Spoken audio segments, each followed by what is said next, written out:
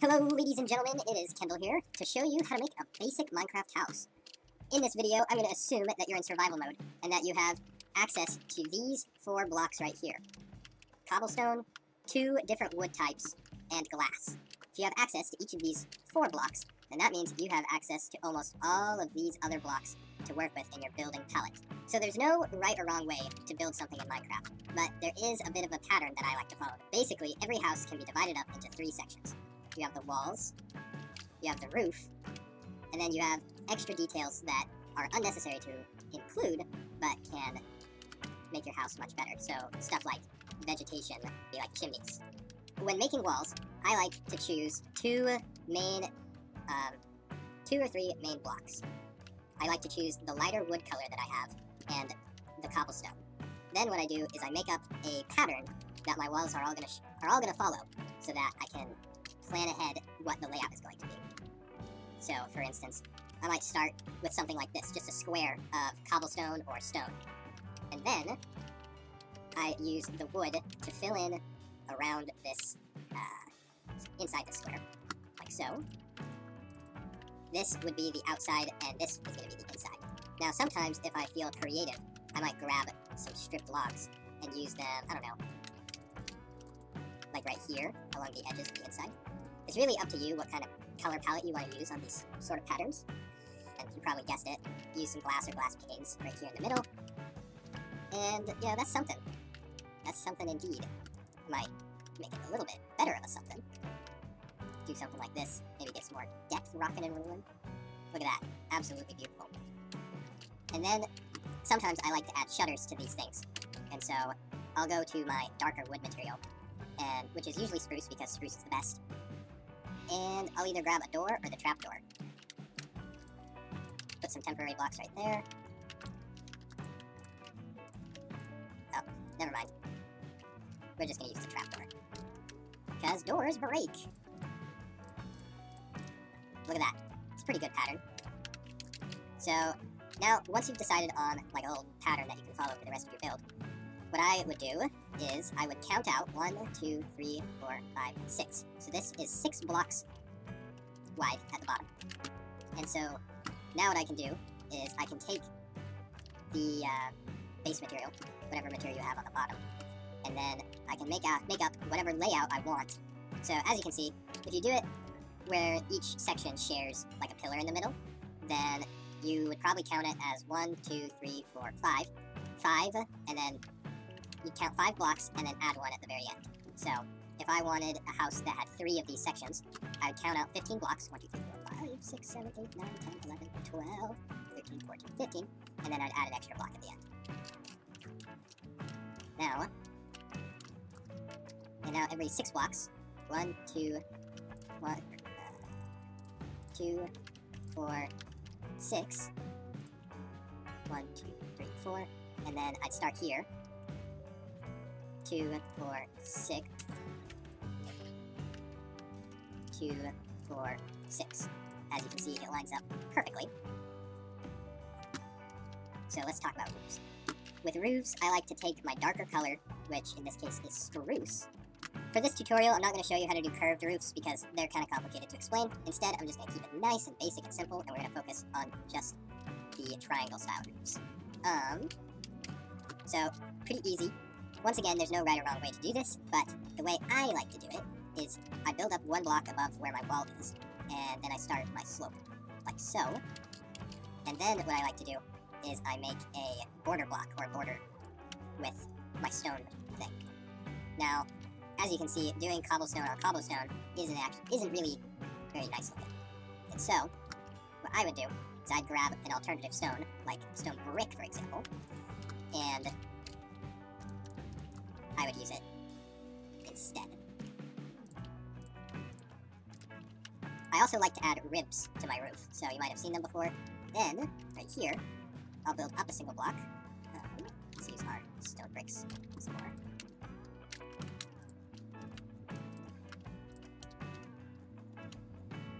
And then you can break all of your wood parts and replace them with bricks, like so. So you just replace them like that. And then put on your... As you can see, this makes a pretty nice looking pretty nice looking pattern that you can just repeat over and over again. Let's build a test house with this pattern right here. Since my pattern is 6 blocks wide at the base, I'm going to count one less than that for every section that I want. So that would be like, so if I want the corner of my house to be like right here, for example, I'd count 1, 2, 3, 4, 5, 6, 7, 8, 9, 10. I think I'll have 2 sections here. So 1, 2, 3, 4, 5, 6, boom, and this should be right in the middle. Yeah, multiples of 5, not multiples of 6. So count in multiples of 5, and then add 1 at the very end. And then do the same thing. 2, 3, 4, 5. And 1 at the very end, which makes 6.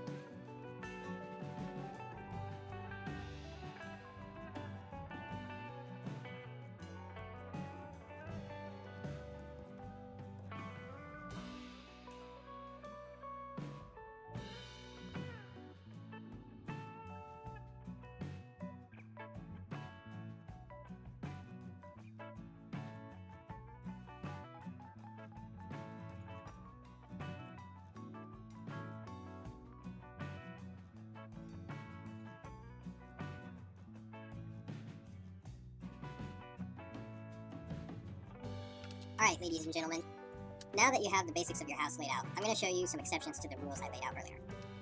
As you can see, the corners have no space for this oak log that we normally put there, so I simply decided to remove it altogether. It doesn't really detract from the build's overall look too much, and so I think it's a worthy trade-off. Also, there's 3 different colors of glass here. I couldn't decide which one looked the best, so why don't you guys decide in the comments? Next, as you can see, there are some, also in the corners, the roofs don't really work with that pattern that we laid out earlier. So, that just means you have creative freedom to do whatever you want here. See, I just simply decided to put little triangle things, little stairs going into a slab, but you could make it more interesting if you wanted to. For instance, I could take, I don't know, maybe a big old wall right here, and I could do something like this. And, you know, well, it doesn't look super great now, but you get what that could be a look, I bet. Anyway, also, right here, you can see that there's these open gaps where I decided to leave, where I decided to not just wrap the roof around the house like this. Instead, I decided to leave, section open. I'm pretty sure this is called a gable. Anyway, what you do here is, instead of trying to, like, fill in this area, you can see that doesn't really work. What I would recommend doing is filling in around back here.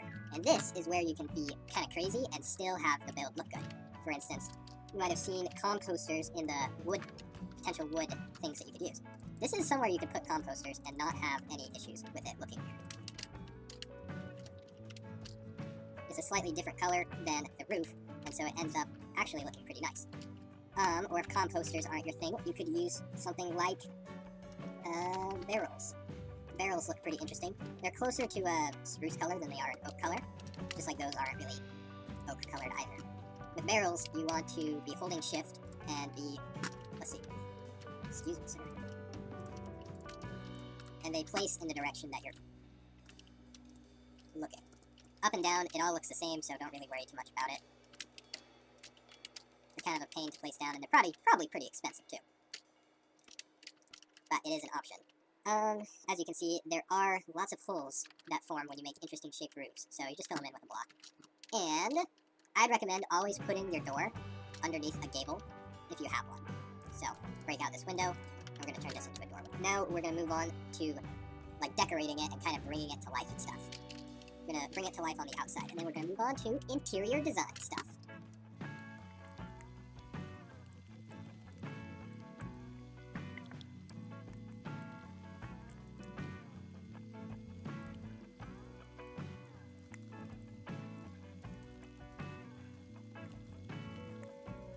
Here's the basic exterior completed. As you can see, I made 2 different chimneys to show you some different options here.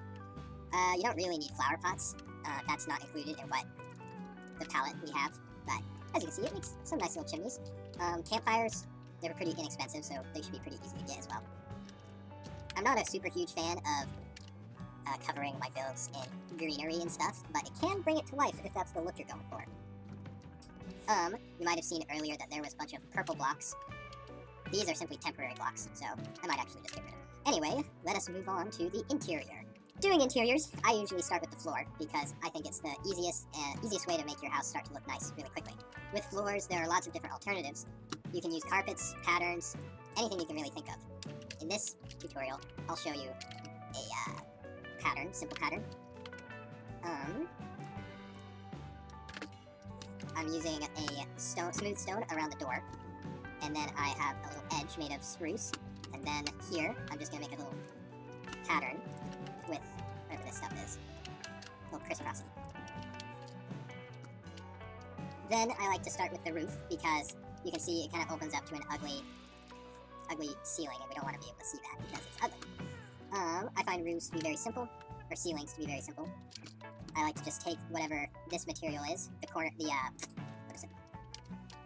Whatever is in the middle here, whatever support material or edge material I have for the inside. Usually I use just a log like this, and then I just draw it across the top of the roof, and then I use my wall material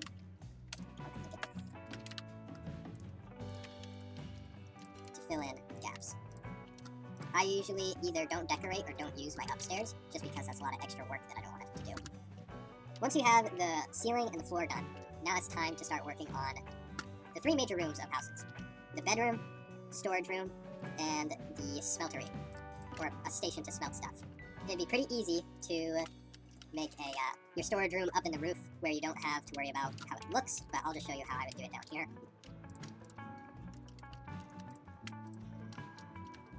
And now it's time for decorating. When it comes to decorating, just go with your gut. I'll show you what I like to do, but you can definitely do something different here to fill the empty spaces. If you don't have a lot of wool to make carpet, you could also just use moss carpet. It looks, I mean, it's not terrible. But if you had the choice of no carpet and moss carpet, I think moss carpet is the better alternative. To be honest, you could probably put whatever you wanted in there. Oh.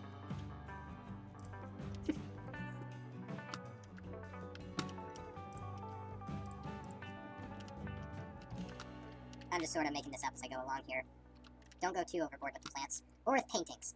This is your basic house. Nice and cheap materials. And fairly easy pattern to follow. Highly customizable. Now, glamour shots.